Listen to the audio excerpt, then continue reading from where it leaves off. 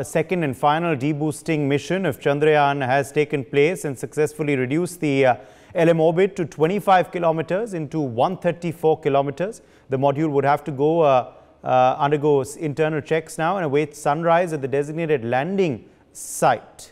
Let's listen in to reactions on this story coming in.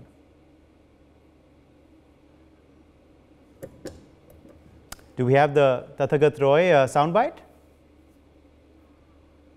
Okay, I think we've lost that. We've had some error there in that soundbite. We will play it out for you in just a bit. But Brian also joins us for more details on this story. Brian, what's the latest update you can share with us regarding the Chandrayaan's update, the Chandrayaan mission's progress?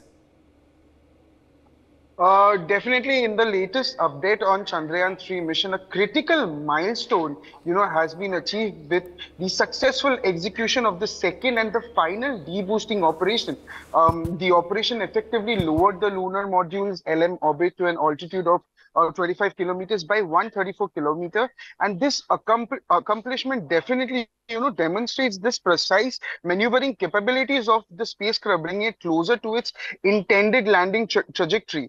With this crucial adjustment complete, also the lunar module is now entering a crucial phase of preparations internally. A comprehensive series of checks and evaluations will also be undertaken to ensure that all systems are functioning optimally and are ready for the upcoming phases of the mission. Additionally, the module will also be positioned at a designated landing site, awaiting the rise of the sun to provide the necessary illumination for a safe and controlled descent.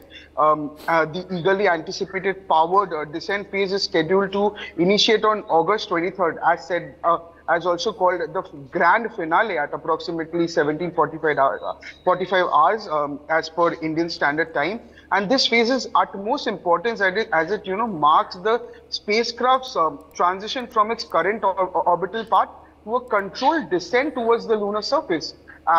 As this milestone, also draws near, excitement, nervousness, all builds within the space community, and not just space community, but the entire Indian and entire global community and beyond as well. Yes. As Chandrayaan-3 continues to, make steady progress towards its goal of, achieving a successful landing on the lunar terrain, this definitely will be a treat for everyone to, witness something that we have never seen before. Yes. Brian, what happens next now?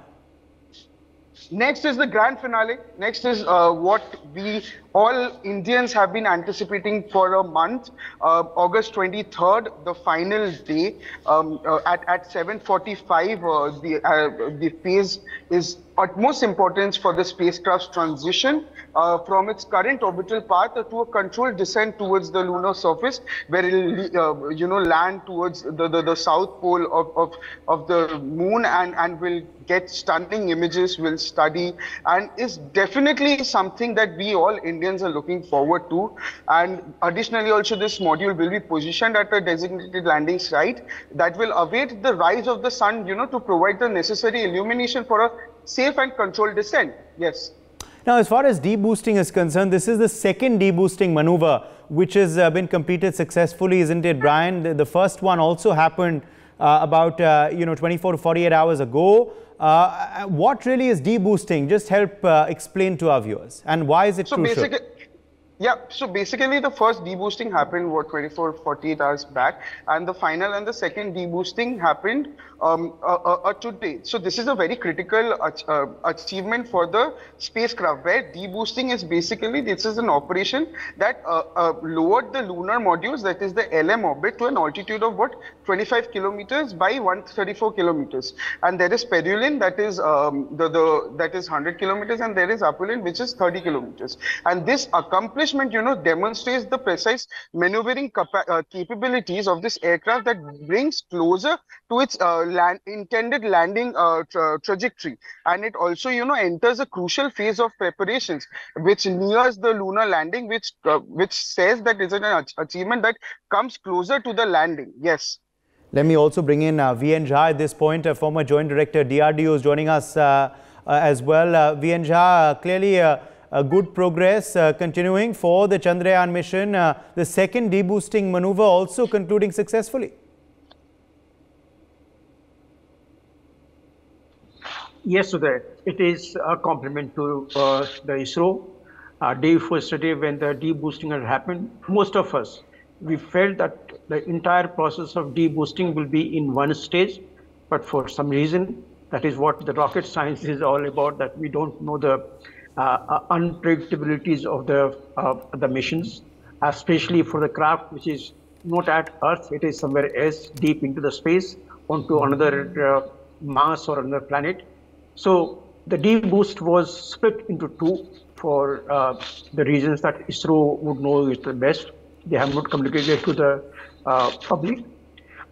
First deboosting had, of course, taken place, in which it was brought down from the 153 into 163 kilometer orbit into 113 kilometers.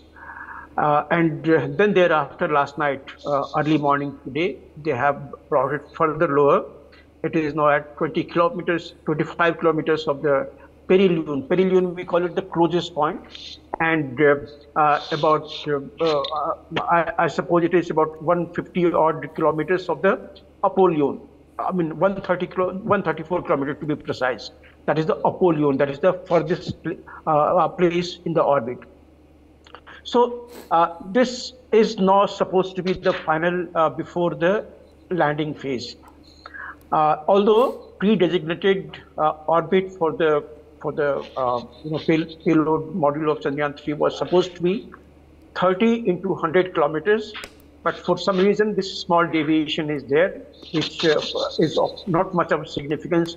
I don't think it is significant enough, because it was supposed to be at 30 kilometers, it is at 25 kilometers. Moon doesn't have the atmosphere, so we don't expect any decay in the velocity that usually happens lower into the altitude. So from that point of view, there is hardly any change. In fact, there will be added advantage, because hereafter, now every pass that Chandrayaan 3 lander makes over the South Pole, it will be taking a high resolution camera from very close quarter of 25 kilometers onto the landing spot to know exactly what it is there. Please do remember, this spot has been given to us, to the ISRO, by orbiter 2, which is orbiting at 100 kilometers. So the high resolution camera picture taken from 100 kilometers by the orbiter 2, and compared to the Chandrayaan 3, which is now making a pass at 25 kilometers, will be significantly better. And of course, every time that it makes a pass, it will be sending that high resolution picture to the ISRO, and then it will facilitate ISRO that out of the entire vast area of 4 kilometers into 2.4 kilometers, which is designated at the South Pole for the landing, what is the place where exactly they would like to land, which is at least from 25 kilometers, appearing to be absolutely plain. So it will facilitate ISRO over the next couple of days, and we wish ISRO team our very best of luck for a soft landing. Hereafter, the phase 6 completes. Phase 6 was the deboosting, which was split into 2. Now hereafter, phase 7 will start, that is the pre-landing. Now this is the final altitude of 25 kilometers, from where the slope trajectory for the landing will have to be worked out, and ISRO team has already made that particular thing, where it was earlier supposed to be from 30 kilometers, now that slope will start from 25 kilometers. So that is the only difference, that is the only change which the team must be working now, and they must have worked it out, and they must be simulating how to go all about it. And then finally, when that landing exercise starts on 23rd, it will be automated by the craft, and that automation phase must be right now being worked out, simulated, and seen with all that analysis that they do it. For more such videos, subscribe to the NewsX YouTube channel, hit the bell icon.